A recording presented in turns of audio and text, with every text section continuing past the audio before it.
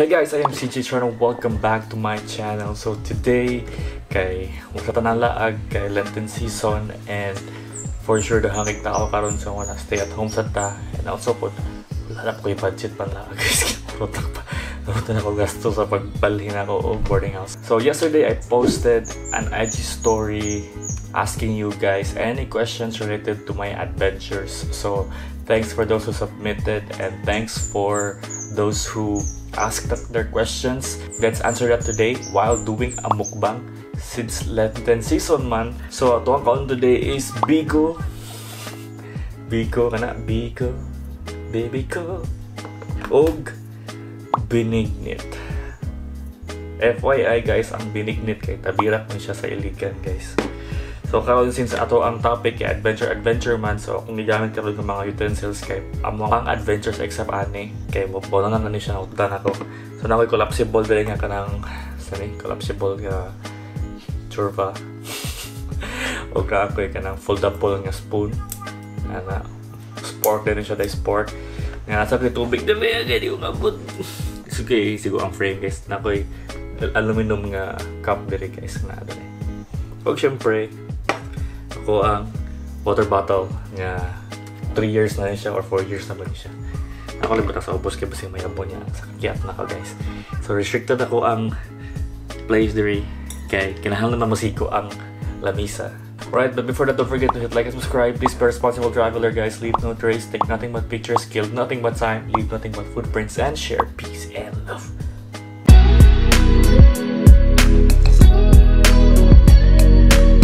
Alright, let's do this guys. Before ta magsugod sa ato ang question and answer guys, kay syempre mukbang guni so mukhaon tag-una gid.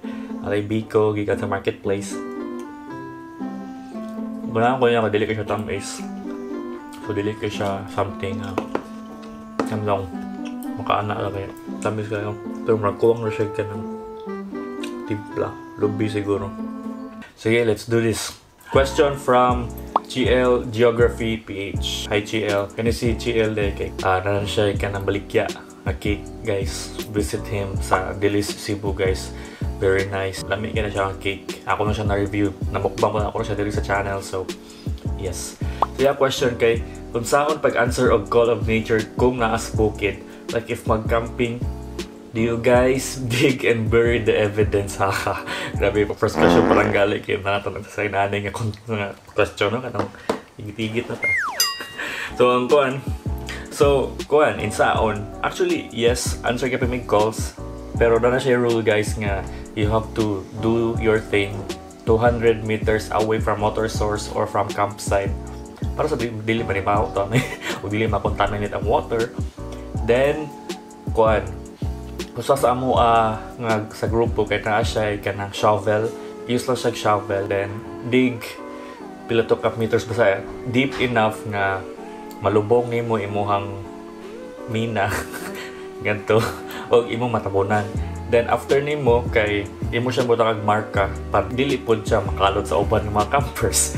Then at the same time, do not use wet wipes kay dili na siya madugta. So mo na nga kuan kanang imo na siyang usually tissue, then imo ibutang sa imong trash bag niya, dadon nimo sa imong camp.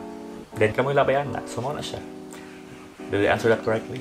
Next question is from Master Homie Ayan Mendes. Hi Ayan Mendes. Ayan Mendes here. So that's our YouTube channel guys. It's Hi Ian, so you can subscribe to his channel and check that out.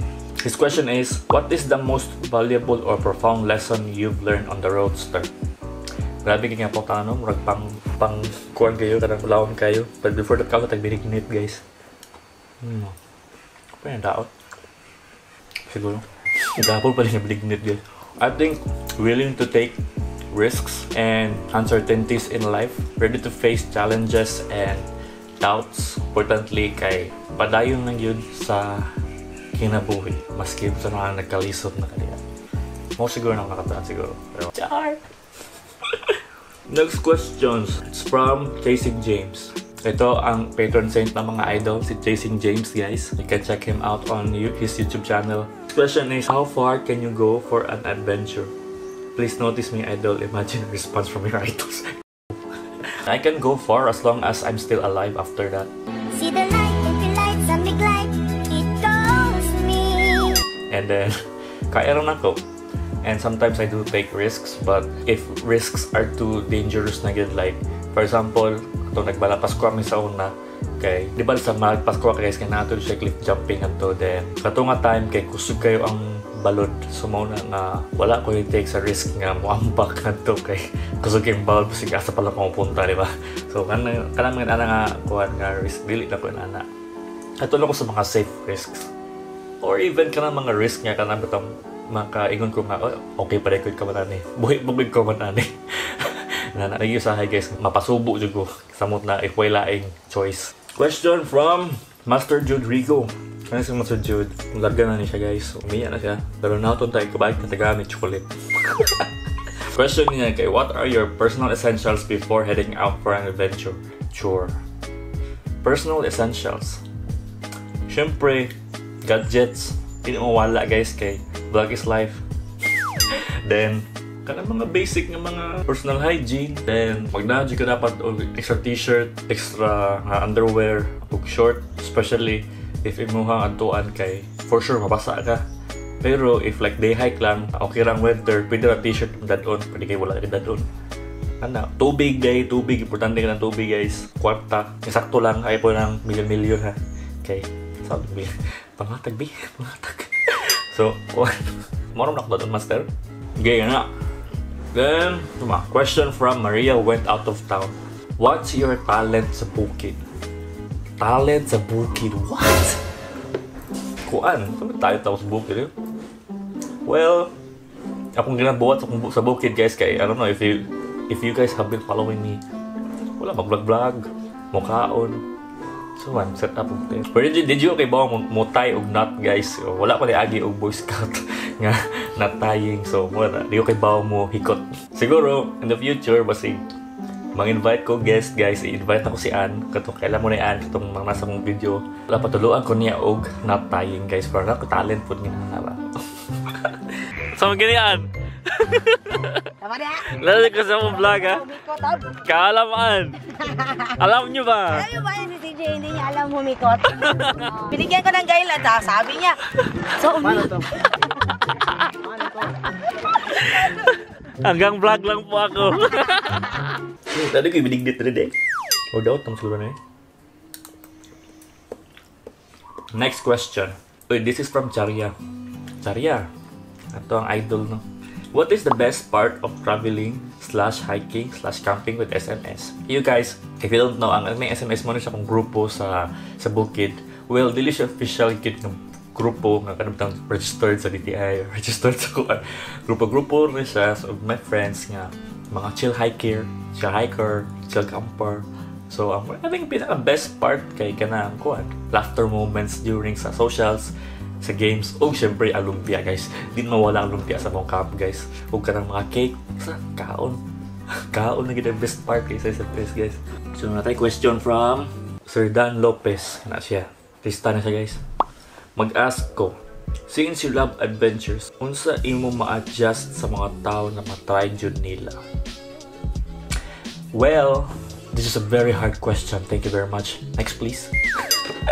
So kuan siguro sa kanang depende siguro niya sa iyang personality type. If willing lang yun siya mo hike gamay, pero bago bagay siya nga dili niya makita ang kanang kanindot pero kanindot no.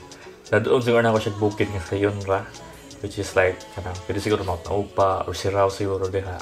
Then pa-experience on og camp kay sa camp mangud na ma-experience yun kanang unsay kanindot bitaw sa kuan sa kaning adventure. Then, especially if na beautiful na sunset or sunrise guys, o kanang galaxy bitaw kagabi bitaw, ito talaga ay $1 million star hotel. Ano siguro? Then, tabangan ako kanang ko hike. Encourage lang ako nga kanang padayon lang yung hike yung maski kapoy guys. Ano the question day? Last question na eh. Musog na po. Ang question kay from Elfie Rain. Jima kabakang Bisayang baki.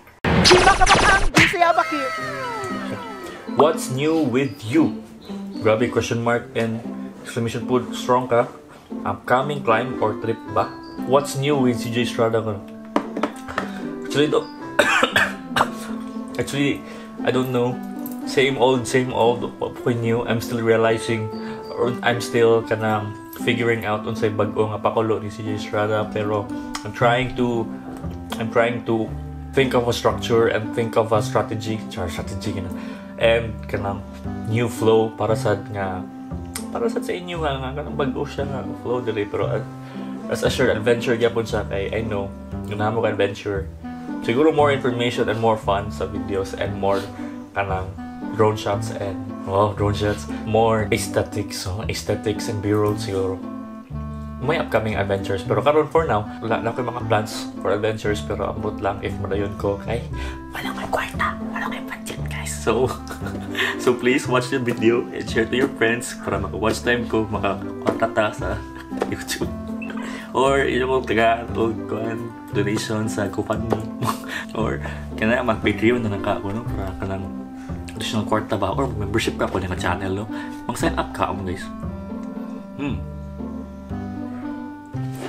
Okay, alright guys, that's it for today. Thank you guys for sending me your questions. I hope na nalingaw mo sa kaning video kay maski siya adventure, pero adventure itong topic niya pa maski Q&A mukbang ta o kanang binignit o kanang biko, diba? Kumusta man nakakaon mo biko tanan o binignit?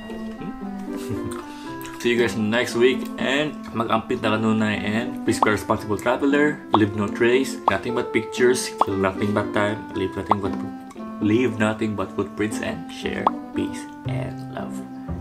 Bye! Wait. Tinan ko.